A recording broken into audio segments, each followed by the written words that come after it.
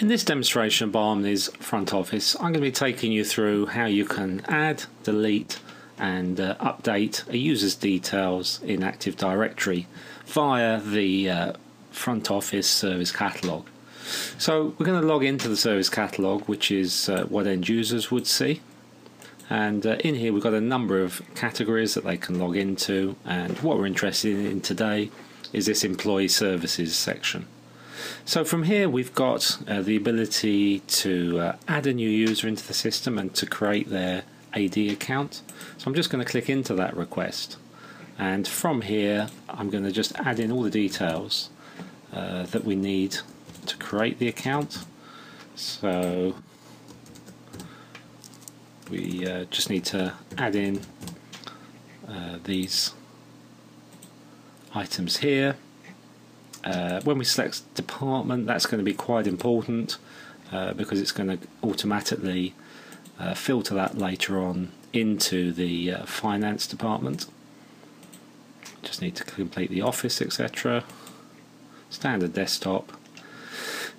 And then within the Active Directory details box, what we can do now is to actually pull down via these external list boxes, which are accessing the Active Directory information that is stored on the domain.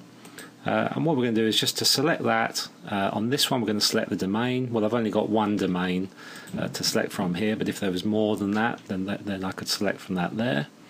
Here, as we said, we're just going to select the finance unit, and because we selected finance further up in the request, then that has brought us only this particular operational unit to select from here. And that's really demonstrating that what we can do is we can filter the external list box based upon the attributes that are in the actual request. Now if I want to add some groups, so I want this user to be a member of a couple of groups, then we can just select these here. And on this particular request I've set it up to select from just a couple of groups, but clearly you could add more groups into this request form as you required. Okay, so what I'm going to do now that we've completed all those details is to go to the Approvals tab. And what we set up here is an approval hook that's going to go out and actually create create the AD account and take all the information from this form and create that account. Now what I've also got on here is we're just demonstrating that we can have other approvers on here that are part of the approval workflow. In this case we've got them coming after the approval hook because this is a demo and I want to show you the actual creation of the AD account, but we could easily put these approvers before we actually went and did that. Okay, so I'm just going to now submit that request, and you can now see all of the details of the request in here. And what we can see additionally down here is we've got these buttons for account name and email address. Now these fields didn't appear to the requester as they were making the request, but as that account is made, so those fields will be populated with the correct information. So if I just do a quick refresh on that, and we'll see whether that account has actually now been created. Indeed it has, and it's now populated back both the account name and the email address. So if I go over onto my Active Directory monitor, then we can see now in here that within finance we've got these existing users, John Smith 4 and 5. If I do a refresh on this, we can see that because we created a user who had a username that already exists, then the adapter has worked out that obviously you can't create a user with an existing name. So what it's done is it's assigned this name, John Smith 06, and if we look in the properties, it's assigned this email address as well to be unique.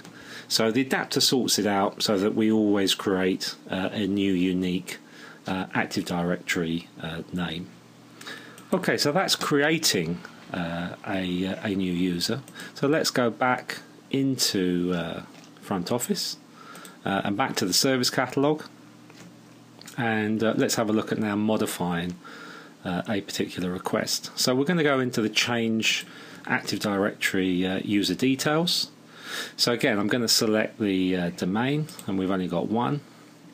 And we're going to go and select the user that we want to update. So let's go and change this John Smith 006.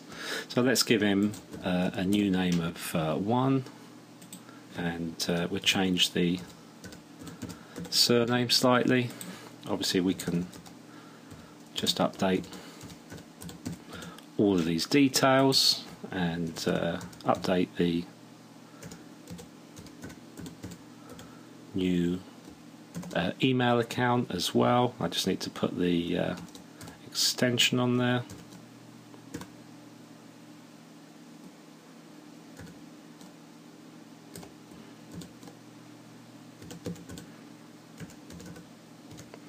And we can also change them into a different operational unit. And you remember that on the first screen where we selected a new user, because we selected finance as one of the attributes in the request, it only came up with finance.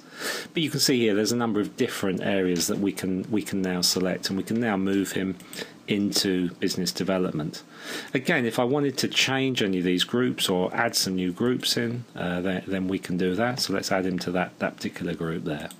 Again, I click on the approval. This time we've just got the approval hook that's going to go and create the changes in Active Directory. But again, as we said, if we wanted to add more change control in here, add a line manager, add a technical person, then we could do that as well. So let's click on those, click on that, and that will now send that off to be updated. So if I refresh this particular screen, then we'll see that John Smith 006 disappears from that view. And if we now look in business development, which is where we put him, and do a refresh in there, then we can see that he's now appearing in there.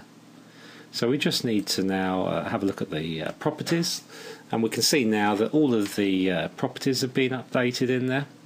And if we go and look at the member of the groups here, then we can see all of the groups that we've added have been included in there as well. So this latest one that we added has been added in there.